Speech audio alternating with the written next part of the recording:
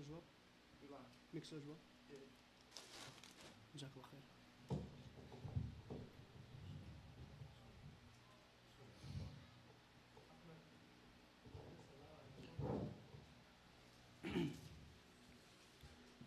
بسم الله الرحمن الرحيم الحمد لله رب العالمين والصلاة والسلام على أشرف الأنبياء والمرسلين وعلى آله وصحبه أما بعد. Today inshallah we will begin going over a book by the name Advices that Pertain to Rectifying the Household. Basically what this book is about, how to raise your household based on the Quran and the Sunnah. Naam. And we give an advice, if there's any sisters downstairs and there's kids playing or they're making noise, to please discipline the child to make him sit down so everyone could benefit. Allah fikum. The first lesson, again this book is by Sheikh Khalid Dhufairi, and alhamdulillah we translated it, so soon it will be published, very soon. And once it's published, then inshallah you guys can have the English version of it. However, I'm going to be reading from the Arabic, but soon you will have the English version, bi'idhnillahi ta'ala. It's already been translated. The first chapter is about the importance of rectifying the household based on the Quran and the Sunnah. As we know that the Quran and the Sunnah, it came with everything.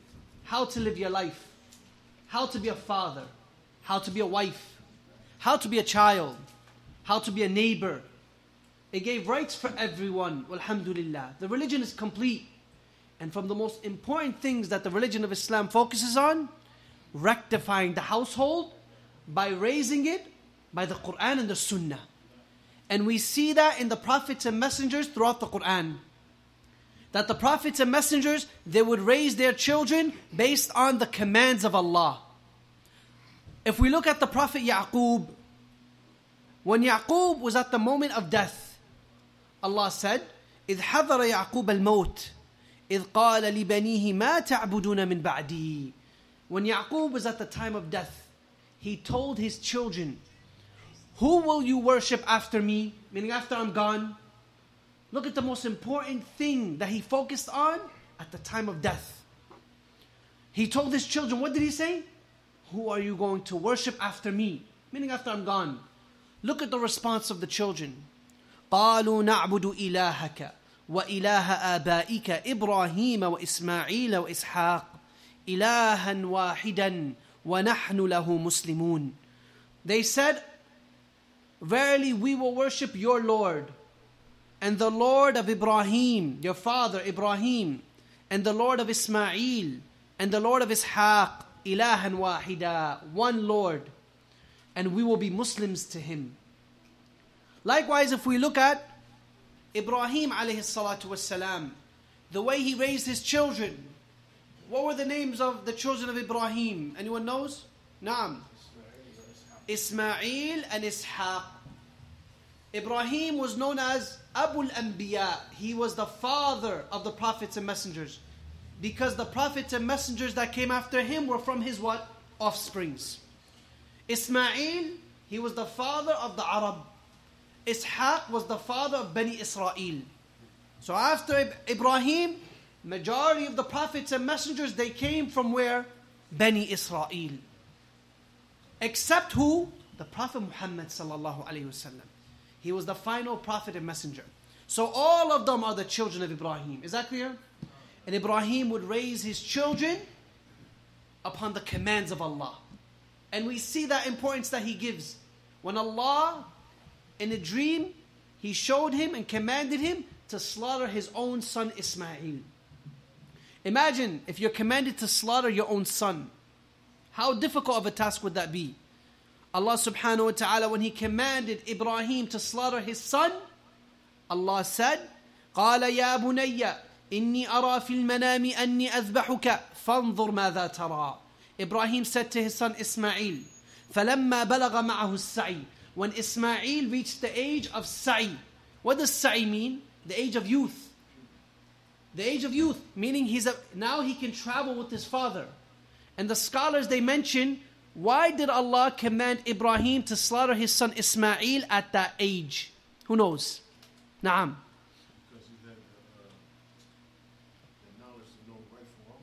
He had the knowledge to know what's right from wrong, tayyib. But the scholars, they mention that the father is most attached to his child at that age. The age of Sa'i. So Allah commanded Ibrahim to slaughter his son Ismail at that age when he loved him the most. Is that clear? Because when the child is too old, he becomes what? Independent.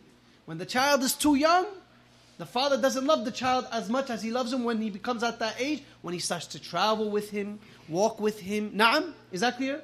So when Ismail reached the age of Sa'i, Allah commanded Ibrahim to slaughter his son Ismail. And Ismail was the most beloved thing to Ibrahim. So Allah tested him by what? By that which he loves.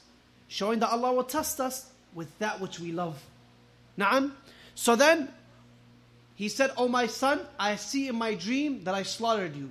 And the prophets and messengers, their dreams are what? Revelation. Their dreams are revelation. So what was the response of his son? Anyone knows? What was the response of Ismail? Naam. He said that which, I don't remember exactly verbatim, but that which Allah has ordered you with. Naam. He said, "O my father, fulfill what you have been commanded." He did not say, "Oh my father, slaughter me," even though that's what it entails, right? He said, "Fulfill what you are commanded," meaning what? Fulfill the command of Allah, regardless of what it is.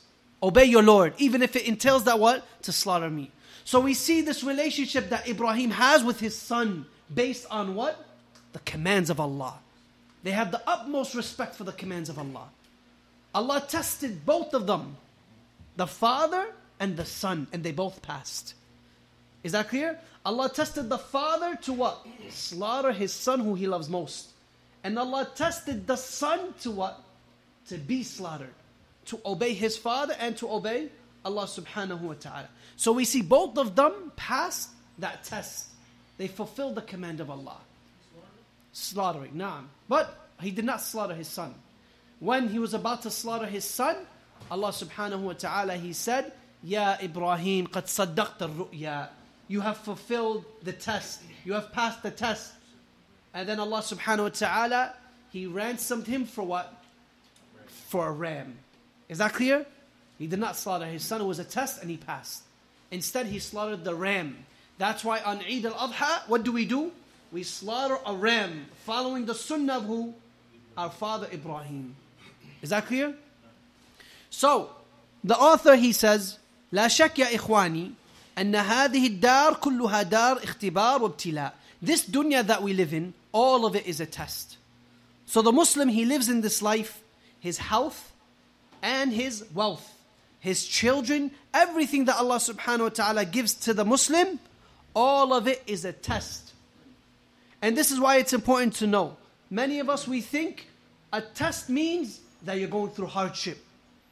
A test does not only mean when you're going through hardship. A test can be by the bounties. Allah Ta'ala can test you by what? By giving you. What is He testing you? Will you be grateful? Will you be from the grateful servants who fulfill the commands of Allah? Or will you become arrogant and turn away? As Allah says, وَنَبْلُوكُمْ بِالْخَيْرِ وَالشَّرِّ فِتْنَةً وَإِلَيْنَا تُرْجَعُونَ. We're going to test you with the good and with the evil as a trial. And to us you shall return. Meaning to us you will be held accountable. So if Allah Ta'ala, He tests you by giving you wealth. A person may have a lot of wealth. What is that? A test from Allah. Why is Allah testing him? What? Will he fulfill the commands of Allah with that wealth? How will he use that wealth? Will he give in charity? Will he fulfill the needs of his family? Or will he become stingy and turn away from the commands of Allah? Is that clear? Or Allah Ta'ala may test you through trials, difficulty. Allah Ta'ala, He's the most wise. He tests His servant in different ways. But all of it is a test. Hardship and ease, all of it is a test. Is that clear? Naam. So He says, In order to show that Allah may give the individual from the bounties, in order to test him, will he become from the grateful servants? In order to be grateful to Allah, the scholars, they say there are 3 pillars. Number 1, you ascribe the blessing to Allah. That's number 1. What does that mean? You ascribe the blessing to Allah. As Allah says, وَمَا بِكُم مِّن نِعْمَةٍ فَمِنَ اللَّهِ. Every bounty that you have is from Allah. So you do not ascribe it to who? To your own self, to your own nafs, to your own ego, to your own knowledge. Naam? As some of those who Allah destroyed, what did they say when they saw the kingdom with Fir'aun and others than them? قَالَ إِنَّمَا أُوتِيتُ عَلَى عِلْمٍ عِنْدِي. I acquired all of this from my knowledge, from my intelligence. So Allah subhanahu wa ta'ala destroyed them from their arrogance. And this is dangerous, because the scholars, they mention that the test that Allah ta'ala may test the individual through blessings can be greater than the test of difficulty. Why? Because when Allah ta'ala may give you wealth, when Allah ta'ala may give you a car, may Allah ta'ala may give you position, Allah ta'ala may give you power, it's easy to become arrogant. It's easy to turn away. It's easy. But when you're going through difficulty, when you're going through poverty, when you're going through sickness, it's what? It's very easy to what? To turn back to Allah. Is that clear? So sometimes the test of bounties is greater than the test of difficulty. But all of it is a test. Is that clear? Naam. So he said that Allah Ta'ala may test the servant. Will he use these bounties to fulfill the commands and the legislation of Allah, or will he not? So we said the pillars of showing gratitude are how many? 3. Number 1, you ascribe the blessing to Allah. Number 2 is what? You mention it. You mention it. What does that mean, you mention it? You mention it in the form of glorifying Allah. Anyone know the proof of that? Alhamdulillah, naam. But there's a specific proof. We all know the surah. وَأَمَّا بِنِعْمَةِ رَبِّكَ فَحَدِّثْ. As for the bounties of your Lord, then mention it. Speak of it. You mention the bounties of Allah in the form of glorifying Him. That's the second pillar. The third pillar, and the scholars say this is from the most important ones, you use the bounty to worship Allah. Is that clear? For example, if you want to show gratitude to Allah for the eyes, how do we show gratitude to Allah for the eyes? You look at that which is permissible. And if you look at that which is impermissible, then you are from the ungrateful. If you want to thank Allah subhanahu wa ta'ala for your ears, how do we thank Allah for the ears? Listening to that which is what? Brings you closer to Allah. Listening to Quran. Listening to beneficial lectures. Here you are showing gratitude to Allah. And if you show gratitude to Allah, then Allah ta'ala promises that He will what? Increase you in your blessings. Is that clear? The third pillar, so we said what are the 3 pillars? Showing gratitude to Allah. How do we show gratitude? Number 1, you ascribe the bounty to Allah. Number 2, mentioning it in the form of glorifying, not in the form of arrogance. Number 3 is what? Use that blessing to worship Allah. If you fulfill these, then you have become from the grateful servants of Allah, and majority of the children of Adam are ungrateful to Allah. Who knows the proof of that? Allah says, إِنَّ الْإِنسَانَ لِرَبِّهِ لَكَنُودٌ. Man is ungrateful to his Lord. This is the asl. This is the origin of man. We are ungrateful. If we get money, what do? We become arrogant. This is from my blood, sweat and tears. I earned this. We become stingy. We don't go give charity. We don't show gratitude to Allah. We don't increase in the worship of Allah. Look, some people, Allah subhanahu wa ta'ala increases them in rizq. Allah ta'ala may give you a job. He increases you in wealth. Some people, what do? Now you see them going away from the masjid. Now you see them what? Stop praying in the masjid. Now they become too busy. They become arrogant, turning away. This is dangerous. Because now you are becoming what? Ungrateful for that blessing. Now you're on the brink of losing that blessing. Is that clear? So when Allah gives you a blessing, show gratitude to Allah. Come to the masjid. Learn your religion. So Allah Ta'ala may what? Give you more and increase you in that bounty. طيب. He says, so happiness is found in showing gratitude to Allah. And happiness is found in the worship of Allah. And happiness is found in seeking forgiveness from Allah subhanahu wa ta'ala from your sins. This is where happiness is found. As Allah says, وَمَا خَلَقْتُ الْجِنَّ وَالْإِنسَ إِلَّا لِيَعْبُدُونَ. Likewise, the next point the Shaykh mentions. He said, فَنَحْنُ نُبْتَلَى فِي هَذِهِ الدُّنْيَا. Allah tests us in this dunya. We say Allah may test us with what? The good and the evil, the bad. All of it is a test. But why does Allah test the individual? To distinguish what? Who is truthful to Him and who is a liar. Who is a believer from who is a what? Hypocrite. Is that clear? How does Allah distinguish the truthful from the liar? Through these tests. Allah subhanahu, because it's easy. Everyone can say I'm a Muslim. Everyone can say I love Allah. I love Allah so much. If you say you love Allah, Allah will test you. To distinguish you from the liar. Naam. So Allah says, Alif Lam Mim. أحسب الناس أن يتركوا أن يقولوا آمنا وهم لا يفتنون. Allah says, does man think that they will say, I believe, and that they will not be tested? Allah says, وَلَقَدْ فَتَنَّ الَّذِينَ مِنْ قَبْلِهِمْ. Verily we tested those who came before you. فَلَيَعْلَمَنَّ اللَّهُ الَّذِينَ صَدَقُوا وَلَيَعْلَمَنَّ الْكَاذِبِينَ. So Allah Ta'ala may distinguish the truthful ones from the liars. May Allah Ta'ala make us from the truthful. May Allah Ta'ala protect us from hypocrisy. Showing that Allah Ta'ala tests His servant to distinguish the truthful, the mu'min from the munafiq. The truthful from the liar. So, from the test that Allah Ta'ala He tests us with, is that He gives us a family. That He gives us children. That He gives us a wife. Or for the sisters, that He gives you a husband. Allah will test you through these. And the Prophet sallallahu alaihi wasallam, he said, كُلُّكُمْ رَاعٍ وَكُلُّكُمْ مَسْئُولٌ عَنْ رَعِيَّتِهِ. All of you are shepherds, and all of you are responsible for your flock. What does that mean? All of you are shepherds. The husband is the shepherd of his household. He is responsible for his household. The wife is responsible for the house of her husband and the children. She is responsible for that. What does that mean, she is responsible? She will be questioned by Allah subhanahu wa ta'ala about it. It's a heavy responsibility. And it is a test from Allah subhanahu wa ta'ala. How will you raise your children? Will you fulfill that amana, raising them to fear Allah subhanahu wa ta'ala? So the Shaykh, he says, what does it mean that we're responsible for our flock?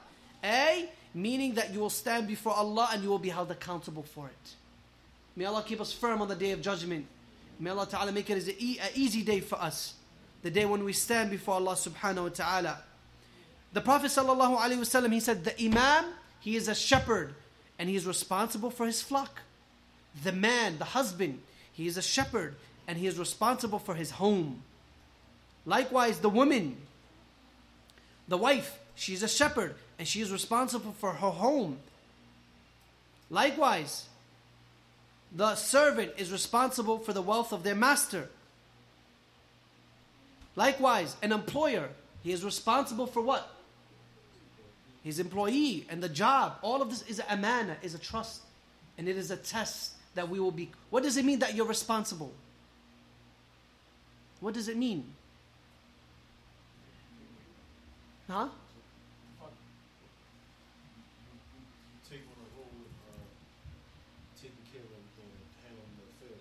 Naam, you take the role that this is an amana, but here we said a mas'ul, a muhasab.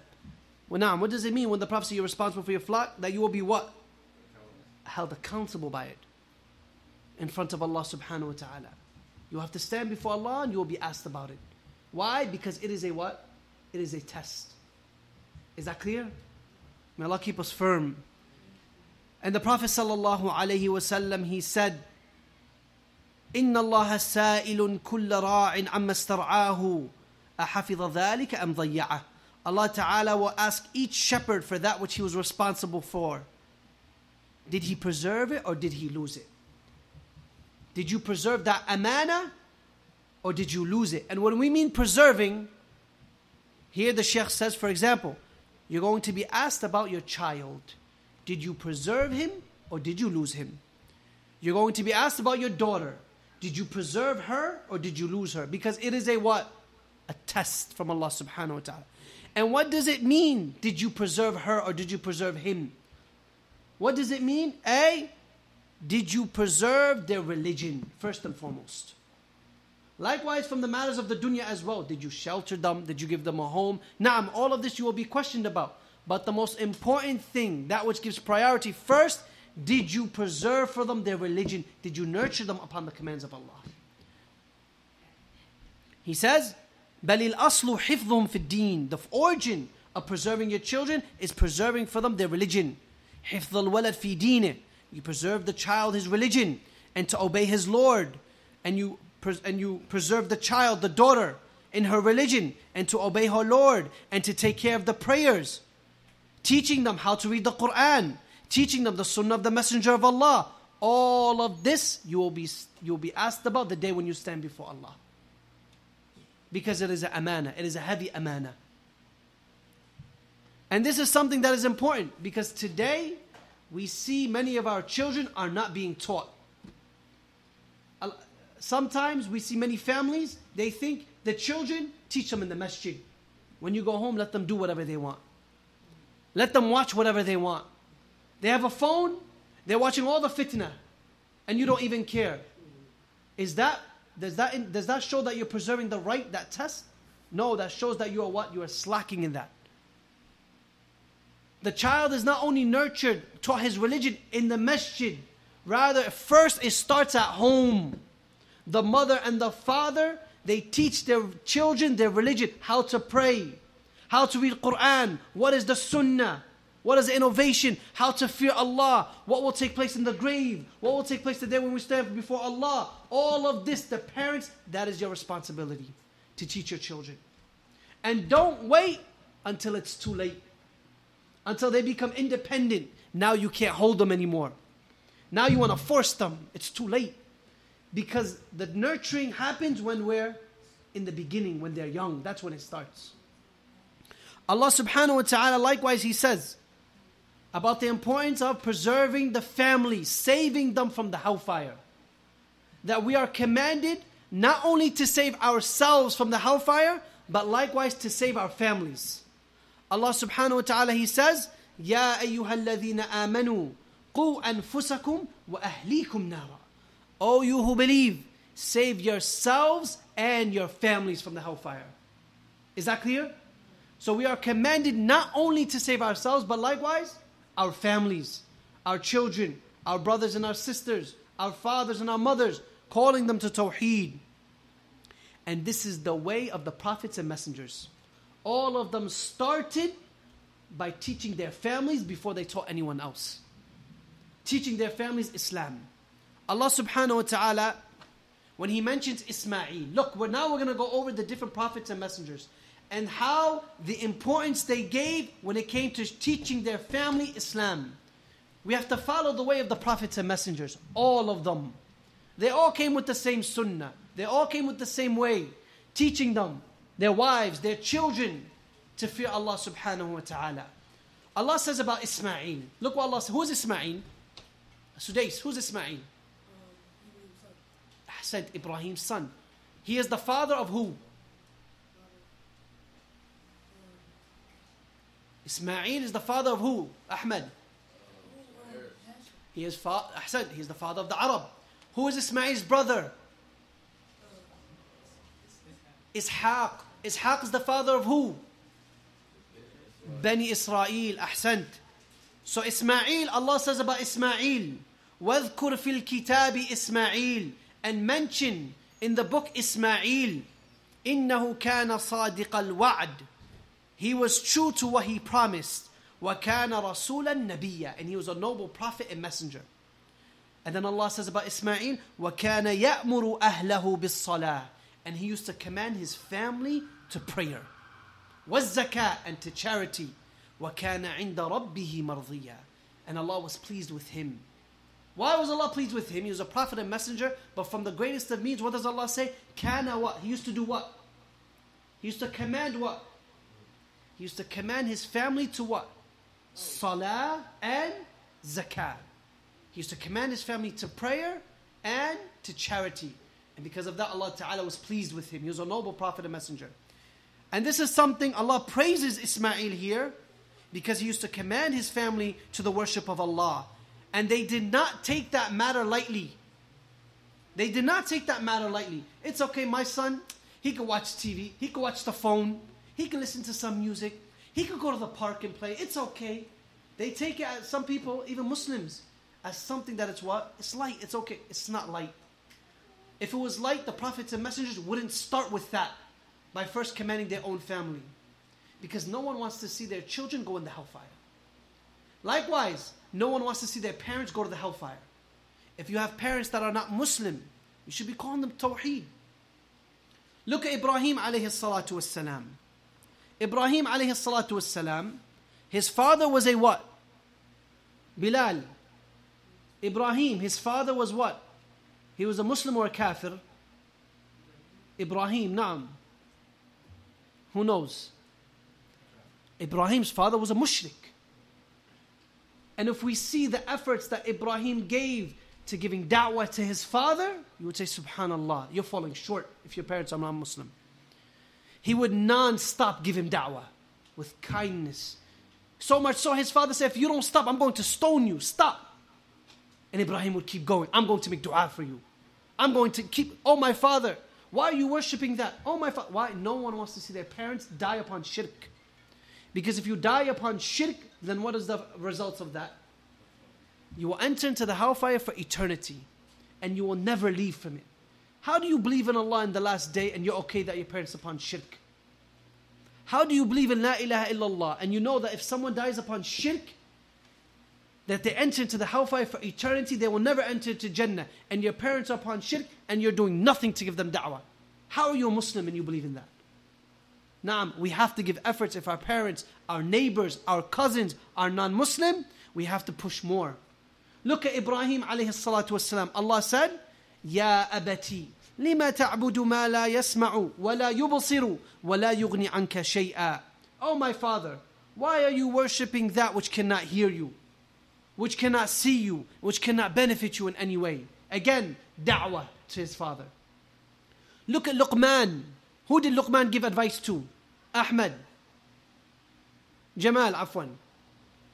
Who did Luqman? Ibrahim gave advice to his father. Ismail gave advice to who? His family. What did he command them to do? Salah and what? Zakah. Who did Luqman advise? Who can you? Naam. His son. What did Luqman advise his son to do? Ya bunayya. What did he say? Oh my son, do not what? Ya bunayya la tushrik billah. Oh my son, do not associate partners with Allah. That is the first advice Luqman gave to his son. And this shows the methodology of how we should give da'wah to our children. We start with what? Tawheed. Start teaching them the proper aqeedah. Start teaching them about La ilaha illallah. Warning them from shirk. Warning them from worshipping other than Allah. We start with that. And then we go to salah. And then we go to zakah. From there we go on. Likewise, if we look at Nuh alayhi salatu wasalam, he was the first what? He was the first messenger. Who was the first prophet? Naam. Adam. Who was the first messenger? Nuh. Who was the last prophet and messenger? Muhammad sallallahu alayhi wasallam. Nuh, the first messenger. His son was a what? A kafir. Nuh's son was a kafir. Showing that Allah may test you. That your son, his guidance is not in your hands. Allah may test you with a parent that is non-Muslim. But you have to give da'wah. You have to give da'wah.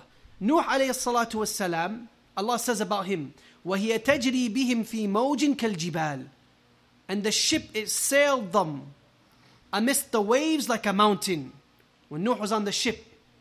And Nuh called out to his son, وَنَادَى نُوحٌ ابْنَهُ وَكَانَ فِي مَعْزِلٍ.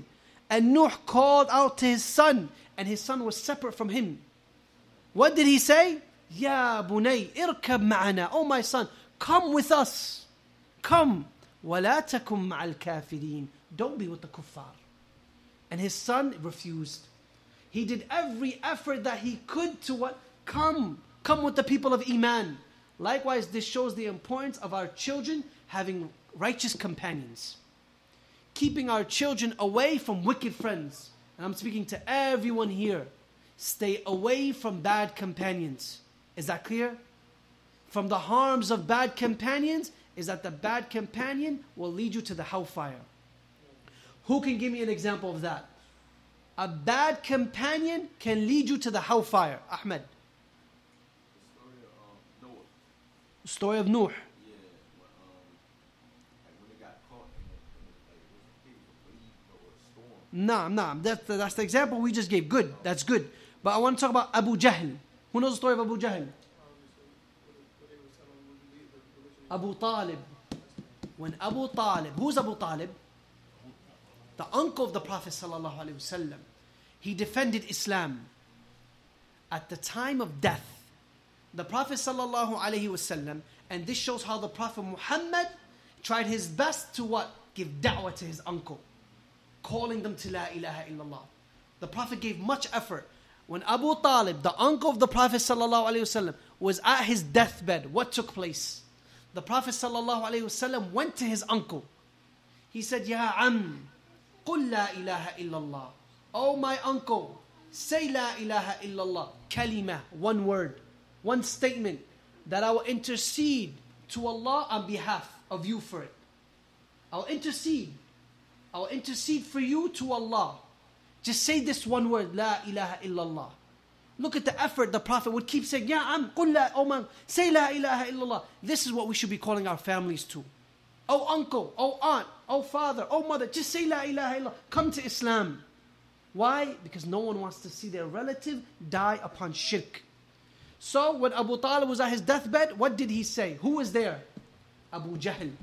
Abu Jahl was a friend of Abu Talib. But he was a bad friend. Abu Jahl said, أَتَرْغَبُ عَنْ مِلَّةِ عَبْدِ الْمُطَّلِبِ. He said to Abu Talib when he's at his deathbed, are you going to leave the religion of your grandfather, Abdul Muttalib? Abu Jahl knew how to get Abu Talib. He knew that this was his what? His weak spot, because he was very tribal. You're going to leave the way of your uncle, of your grandfather?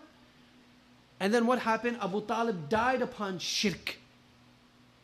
Why did he die upon shirk? This is from the decree of Allah. But from the means of why he died upon shirk is because he had a what? A bad companion. And this shows that your bad companion, that they want you to die upon that evil that you're on. They don't want good for you. Is that clear? Because once you leave that evil that they're upon, they don't want to be your friends anymore. The bad companion, they don't want good for you. So you have to leave them off for the sake of Allah. And we have to be careful when it comes to our children. Who are their companions? Don't let them just befriend anyone. Naam. Likewise, we see in all the other prophets and messengers the importance that they gave to calling their family to la ilaha illallah. Likewise, the Prophet Muhammad. Who was the Prophet Muhammad first commanded to obey, to command? What does Allah say? وَأْمُرْ أَهْلَكَ بِالصَّلَاةِ وَاصْطَبِرْ عَلَيْهَا. Allah says, command your family to prayer and be patient upon it. Who is Allah commanding here? The Prophet Muhammad. And be patient upon it. لَا نَسْأَلُكَ رِزْقًا. We do not ask you for provision. نَحْنُ نَرْزُقُكَ وَالْعَاقِبَةُ لِلتَّقْوَى. We are going to provide for you. And the end result is for the people of taqwa. And Allah subhanahu wa ta'ala here, when Allah ta'ala commands the Prophet Muhammad to command his family to prayer, Allah says, be what? Be patient upon it. This is an indication that when it comes to commanding your family to the obedience of Allah, that you might endure some sort of harm, but be patient and don't stop and keep going. Likewise, Allah subhanahu wa ta'ala, He tests us through our families from another angle as well. Allah says, يَا أَيُّهَا الَّذِينَ آمَنُوا لَا تُلْهِكُمْ أَمْوَالُكُمْ وَلَا أَوْلَادُكُمْ عَنْ ذِكْرِ اللَّهِ. O you who believe, do not let your wealth and your children distract you from the remembrance of Allah. وَمَنْ يَفْعَلْ ذَلِكَ فَأُولَٰئِكَ هُمُ الْخَاسِرُونَ. And whosoever allows for that to happen, then they are from the losers. So Allah says, do not allow for what? Your what? Your wealth and your children to distract you from the remembrance of Allah. Here's another test. Do not, first of all, we are tested by what? Commanding them to the worship of Allah. Likewise, we are tested by not allowing them to distract you from the worship of Allah. From that is the 5 daily prayers. Allah subhanahu wa ta'ala, when He says in this ayah, the Shaykh, he says, فَإِذَا اشْتَغَلْتَ وَالْتَهَيْتَ بِالْوَلَدْ وَبِالْمَالِ عَنْ طَاعَةِ اللَّهِ فَأَنْتَ مُقَصَّرٌ. He said, if you are busy and you are preoccupied with your wealth and your children from the remembrance of Allah, then you have fallen short. That's one way of falling short. Is that clear? Because there's 2 ways to fall short here. One way is what? That your wealth and your children, they are distracting you from the remembrance of Allah. He said, وَإِذَا الْتَهَيْتَ بِنَفْسِكَ عَنْ وَلَدِكَ. And if you are preoccupied from nurturing your child, عَنْ تَذْكِيرِهِمْ, by reminding them of the remembrance of Allah, فَأَنْتَ كَذَلِكَ مُقَصِّرٌ. Likewise, you have fallen short. So there are 2 ways to fall short here. What is the first way? That they distract you from the remembrance of Allah. For example, the 5 daily prayers. The second way is that what? You are preoccupied, so much so that you do not teach them their religion. And we see that today. We see that today. Everyone is so busy that they don't know where their children are. Your children might be in the park smoking. Your children might be in the park hanging out with bad companions.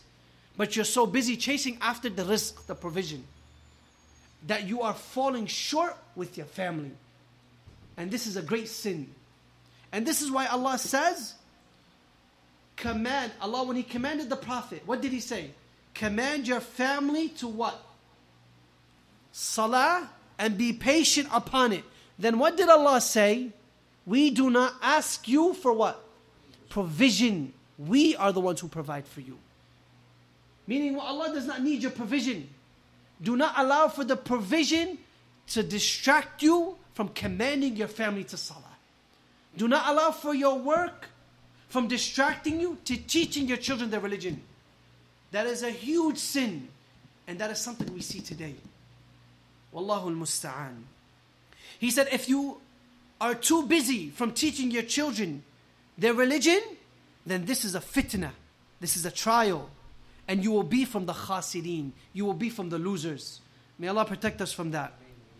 He says, حتى يكون ولدك وبينك وبيتك بعد ذلك بسبب تقصيرك وبسبب إهمالك كله في فساد. He says, so much so, if you're so busy, you don't have time to teach your children, then your children and your entire home will be corrupted because of you. You are the reason. Because you did not give time to teach and nurture your children. And then you wait till they get older and you can't control them anymore. But where were you in the beginning? You were too busy. You didn't know where they went. You let them watch whatever they want. You let them have any friends that they want. And now when they're older, you're saying, what do I do? But whose fault is it really? You fell short. Because you were too preoccupied that you didn't fulfill your obligation by teaching your children. And that is their right above you. That is your children's right. You teach them their religion. For the sisters, you teach them how to cover. You teach them shyness. You teach them how to read the Quran. You teach them to be good companions. You teach them the classes. For the children, likewise, same thing. You teach them that is their right above you. That is an obligation upon you. And as the Prophet said, what? You are all shepherds and you will be questioned about your flock. The day when you stand before Allah, Allah Ta'ala will question you about this. Did you fulfill that amana, that trust? He said, فَلَا يَسْمَعُ الْوَلَدَ النُّصْحِ وَالتَّذْكِيرِ. He said, now, since you didn't preoccupy, since you were so preoccupied, and you did not teach your children their religion, now they're older, now they don't listen to any advice. Now they don't respect their elders. Now they don't have mercy on the young. Now they have no manners, no etiquette. Why? Because you were too preoccupied that you did not fulfill your obligation by teaching them when they were young. May Allah make us better. He said, now your child is taking the path of corruption. And now you cannot control the matters. Because you did not follow the guidance of the Prophet Muhammad by teaching your children and raising your family upon the Kitab and the Sunnah. He said, and you did not teach them and raise them when they were young in the beginning. As Allah says, يَا أَيُّهَا الَّذِينَ آمَنُوا إِنَّ مِنْ أَزْوَاجِكُمْ وَأَوْلَادِكُمْ عَدُوًّا لَكُمْ فَاحْذَرُوهُم. Allah says, O you who believe, verily your wives and your children, they are your enemy. So be cautious of them. What does this mean? What does this mean? وَالْحَذْرُ هُنَا نعم. He says, وَالْحَذْرُ هُنَا يكون في بداية الأمر حين الإصلاح. فإذا لم تستطع إصلاح ولدك ولا إصلاح زوجك ولا إصلاح بنتك فأنت عند ذلك في فتنة عظيمة. He said, the meaning, the hadar, the warning, he says, it is done in the beginning of the matter. When you're first raising your family. When you're first rectifying, nurturing your family. He says, if you are unable to rectify your child and your wife and your household, then you have fell into this fitna, this great fitna. قد تكون سببا في هلاكك. That this fitna will be the reason for your downfall. وضياعك بسبب إهمالك وتقصيرك. And that you will fail because you did not take this matter and give it any importance. Because of this, Allah said, إِنَّمَا أَمْوَالُكُمْ وَأَوْلَادُكُمْ فِتْنَةً. Verily, your wives and your children are a what? Fitna. Allah will test you through them. نعم. He says, لِذَلِكَ تَجِدْ لِجَانِبِ الْإِهْتِمَامِ بِالْبَيْتِ عِنْدَ النَّبِي صلى الله عليه وسلم. He said, because of this, when you look at the Prophet Muhammad sallallahu alaihi wasallam, he gave great importance when it came to raising his household and his children and his wives. He gave them time. He said he gave great importance to raising the household based on what? The Quran and the Sunnah and the commands of Allah. He said the Prophet sallallahu alaihi wasallam, he would give great importance to nurturing the household. Likewise, he would go out in da'wah. Likewise, he would go out in jihad, striving. Likewise, he would go out teaching the Sahaba. And with all of this, look how busy the Prophet ﷺ is. Out fighting in war, teaching the Sahaba, getting revelation. And with all this, he still gave their family their right. Yet today we say we're busy. We're busy, I can't teach my son. Your son is 13 years old, he don't know how to pray. Whose fault is that? Wallahi, we need to be honest with ourselves. Your son's 15 years old. He doesn't know how to read Surah Al-Fatiha. He doesn't even pray. Whose fault is that? And sometimes we have to what? Hold ourselves accountable. And admit, na'am, I fell short. I need to fix it. Because if we don't admit it, then we'll never fix the problem. So he said the Prophet ﷺ did not fall short. And he had 9 wives. And he had children. And he had grandchildren. And with all of this, he gave their children their due right and their family their due right and nurtured them based on the commands of Allah.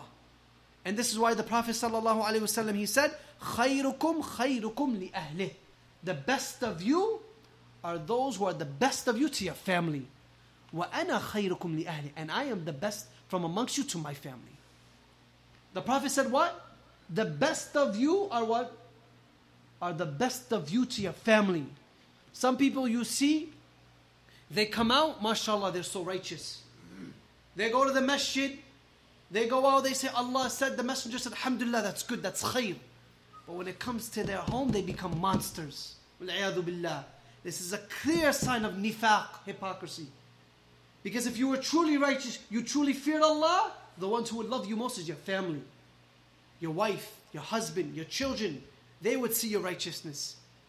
But if everyone sees you as righteous and your family says you're a hypocrite, that's dangerous.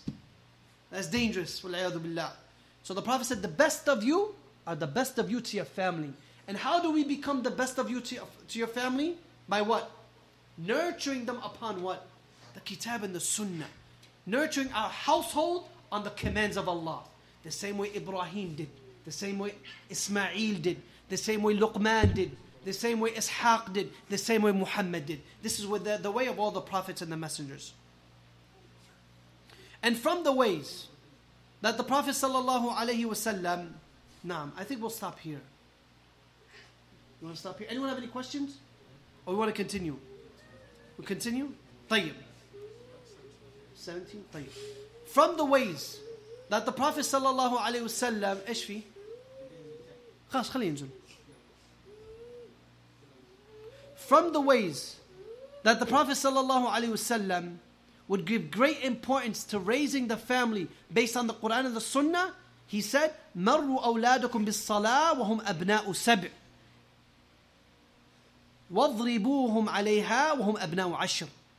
He said, command your children and teach them to pray when they are 7. And beat them upon the prayer when they are 10. Meaning not a harmful beating. وَالْعِيَاذُ بِاللَّهِ. When they are the age of what? 10. They must start praying. So from the ways to nurture your family upon the Quran and the Sunnah, when they are at the age of 7, you start commanding them to prayer. When they are at the age of 10 years, the age of 7, now you start teaching them how to pray. Likewise, you teach them the Quran. And from the ways, if they memorize a surah, give them a gift. So what? To keep them motivated. Now they want to memorize another one. Their children, give them another gift. Let them love learning the religion. Give them that love. When they pray, come on, let's go out. You just prayed, mashallah, let's go. Let them love doing acts of worship. He said, you command them 7 and you beat them upon the prayer 10. That's one of the ways likewise. Likewise, from the ways to nurture the family upon the Kitab and the Sunnah. Again, when we nurture our household on the Kitab and the Sunnah, this is when we'll have barakah in the home. This is when you'll see, mashallah, the children will be upright by the permission of Allah. Nowadays, we see the houses are corrupt, chaos, fights. Why? Because we turned away from the command of Allah subhanahu wa ta'ala by nurturing our household based on the Quran and the Sunnah. From the ways, likewise, of nurturing our family on the Quran and the Sunnah, you pray the night prayer with your wife. Or if you're a wife, you pray the night prayer with your husband. The Prophet ﷺ, he said, إِذَا اسْتَيْقَظَ الرَّجُلُ مِنَ اللَّيْلِ. If a man wakes up at night, فَأَيْقَظَ أَهْلَهُ فَصَلَّيَا رَكْعَتَيْنِ. If a man wakes up during the night, he wakes up his wife, and they pray 2 rak'at, كُتِبَ جَمِيعًا مِنَ الذَّاكِرِينَ لِلَّهِ كَثِيرًا وَالذَّاكِرَاتِ. Then Allah Ta'ala will write for them to be from those who remember Allah oftenly. Allah will make them from those who are what? Those who remember Allah oftenly. May Allah make us from them. The ذَاكِرِينَ اللَّهَ كَثِيرًا. That's a noble status. Allah praises those who remember and make lots of dhikr. One of the ways to reach that status is that you wake up your wife, or the wife wakes up the husband at night, you pray 2 rak'at. And Allah Ta'ala will put the barakah in the home if we do that. Likewise, the Prophet Sallallahu Alaihi Wasallam is that he used to teach his daughter Fatima the religion. The Prophet Sallallahu Alaihi Wasallam, he used to say, Ya Fatima, binta Rasulillah, salini bima shi't. Salini bima shi't. La ughni anki min Allahi shay'a. Wallahi, this is something that should give us goosebumps. The Prophet used to say to his daughter Fatima, oh Fatima, ask me whatever you want from the dunya. I can't protect you from the punishment of Allah in any way. I cannot protect you from Allah. The dunya I'll give you, but I can't protect you from Allah. This is the Prophet Muhammad sallallahu alaihi wasallam. What about us when it comes to our children? Look at the importance the Prophet gave to his own daughter Fatima. Telling her to what? Teaching her, fear Allah. Likewise, the Prophet sallallahu alaihi wasallam, when he came to his uncle, the importance he gave to his uncle Abu Talib when he was at the time of death. As we said, what do we get? What do we learn from this lesson? Abu Talib, when he was at the time of death, what happened? We just mentioned it. Naam, but what happened when Abu Talib was at the time of death? Naam, what did the Prophet say to him? He told him, say la ilaha illallah. Oh my uncle, say la ilaha illallah. One word. And then what did he do? Who was there? Abu Jahl. What did Abu Jahl say? Are you going to leave the religion of your forefather? He knew his weak spot. Like a shaitan. Shaitan knows how to get you. From the traps of shaitan is that if he knows you're emotional, he'll whisper to you things of emotion. If he knows you're intellectual, he will whisper to you doubtful matters. He knows how to get you. He knows you. He knows your weak spots. That's why we need to seek refuge with Allah subhanahu wa ta'ala from the plots of shaitan. Abu Jahl here, he said, what? Are you going to what? Turn away from the religion of your forefathers? Because he wanted to die upon what? shirk. That's why we need to stay away from bad companions. Bad companions, they want you to die upon shirk. They want you to die upon disbelief. They want you to die upon other than Islam. That's why Allah says, Ya ayyuha alladhina amanu. What does Allah say? Oh, you who believe, what does Allah say? Another ayah, وَكُونُوا مَعَ الصَّادِقِينَ. And be with the truthful ones. The believers are with the believers. But where do we find the believers? In the homes of Allah, the masajid. Especially here. If you're not in the masajid, how are you going to be with the believers? Inevitably, you're going to take evil companions. If you're not with the sisters learning your religion, coming to the masjid, then who are your companions? People outside the masjid. The only way to have righteous companions is to be in the masjid. And to be with the brothers in the masjid. Otherwise, you're going to be with those evil companions. May Allah protect us from that. Showing the importance, we need to be in the masajid. We need to all aid one another when it comes to the worship of Allah. Allah says, وَتَعَاوَنُوا عَلَى الْبِرِّ وَالتَّقْوَى. Aid one another when it comes to birr and taqwa, righteousness and piety. So the Shaykh, he says, he continues, so if the house is upright,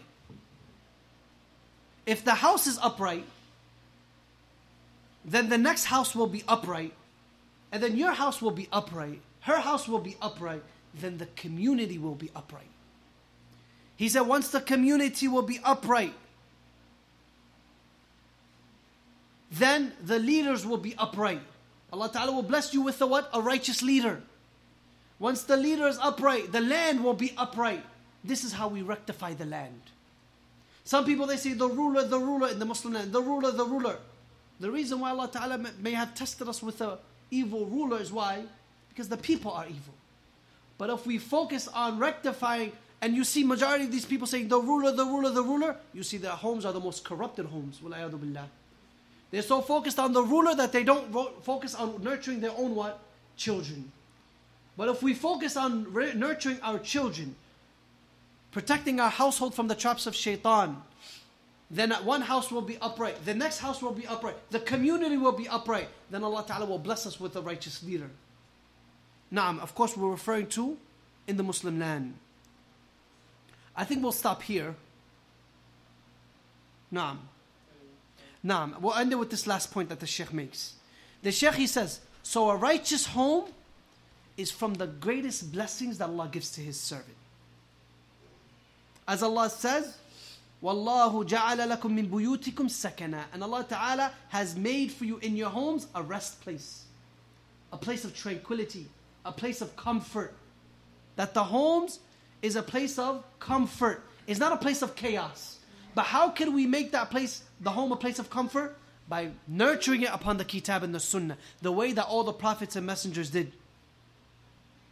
So if you see that Allah Ta'ala has blessed you with this blessing of having a righteous home, your children are upon istiqamah, your wife is upon istiqamah, your husband is upon istiqamah, you're all aiding one another upon the worship of Allah. There's no movies going on in the household, music going on in the household. All of that, what are you doing to your home? You're bringing the red carpet for shaitan. Is that clear? Some people, they're like, oh, it's only a TV, little by little. Now they're watching TV shows. Now they're watching comedy. Now they're watching movies. The Prophet ﷺ, he said, the angels do not enter a home where there is a kalb or a surah, where there's a dog or a picture hanging on the wall. The angels do not enter that home. What about today when you have music playing in the home? You think the angels are going to enter that home? You want the barakah to come to that home when you're putting evil in your home? Na'am. You want Allah Ta'ala to put the barakah in the home when you open the red carpet for shaitan? So when the angels leave the home, then the shayateen, they infest that home. Once the shayateen infest that home, then you see the chaos that we see in our households. So if Allah Ta'ala has blessed you with a righteous home, this is from the greatest bounties that Allah Ta'ala gives to His servants. And we need to show gratitude to Allah Subhanahu wa Ta'ala for that blessing. As Allah says, وَقَلِيلٌ مِّنْ عِبَادِهِ الشُّكُورِ. And few of His servants are from the grateful ones. May Allah Ta'ala make us from those who are from the grateful.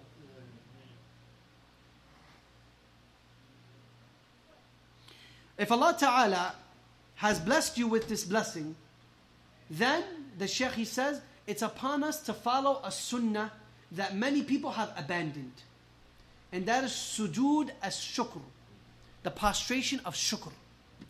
If Allah Ta'ala had protected you from some harm, or if Allah Ta'ala had given you a blessing, like you see Allah Ta'ala has blessed you with a righteous child, or Allah Ta'ala has given you some provision, or if Allah Ta'ala had given you a new job, anything from the blessings that He has given you, one of the ways from the sunnah is you prostrate to Allah.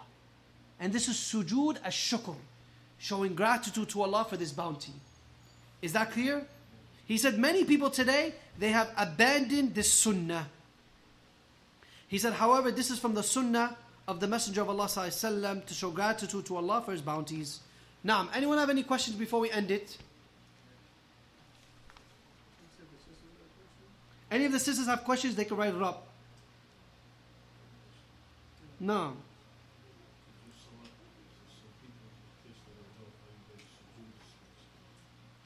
Naam, you just make one sajda.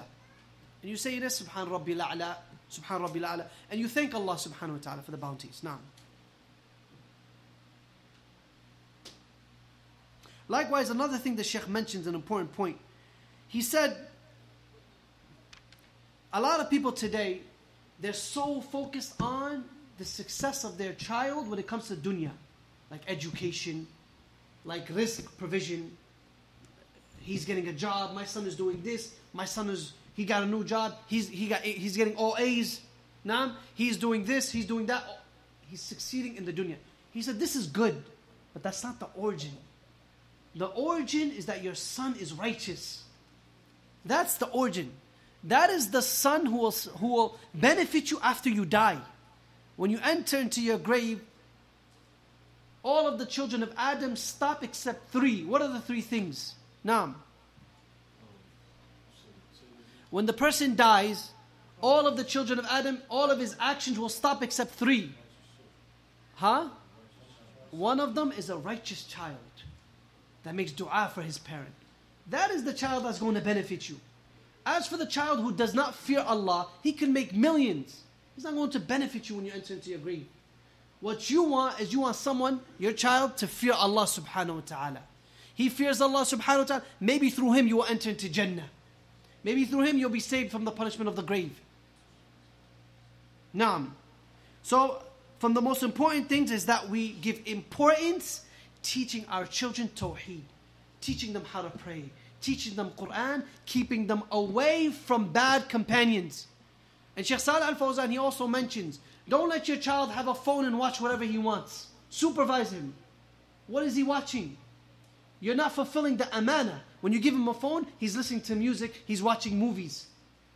Because you gave him a phone. You think you're doing him a favor, reality is you're corrupting him. Yeah, I'm giving him a new phone, and he's watching haram. You're not benefiting him. He doesn't know he's a kid. You should know better, you're a child. You're an adult. Naam, is that clear? So we need to supervise them when they have these phones. Don't just give them a phone and let them watch whatever they want. Naam. We'll stop it here, inshallah. Naam, if there's no questions from downstairs, then inshallah we'll end it here. Subhanakallah hamdik, shadu wa la ilaha illa anta astaghfiruka wa atubu ilayk. Naam, also, we want to mention, we're going to start our youth program starting next weekend. Saturday and Sunday. We're going to start a youth program from 10 a.m. to Dhuhr. And then after Dhuhr, Saturday and Sunday, we're going to have Quran class. Learning how to read the Quran, tajweed, memorization, going over the tafsir, the meaning of the Quran, Saturday and Sunday after Dhuhr. And before Dhuhr, from 10 to Dhuhr, we have youth program. We're going to teach the children how to read Quran, teaching them hadith. We're going to do everything that we can, inshallah, to benefit the children in the community. But you as a parent, you have to do your part as well. When it comes to them being at home, teaching them their religion. Naam, we'll stop here. The age, if they're younger than 7 or 8, then the parent has to be with them. If they're older, then they could come here without their parents. Naam. Male and female, boys and girls. Naam. Subhanakallah, hamdik, shadu wa la ilaha illa anta astaghfiruka wa atubu ilayk.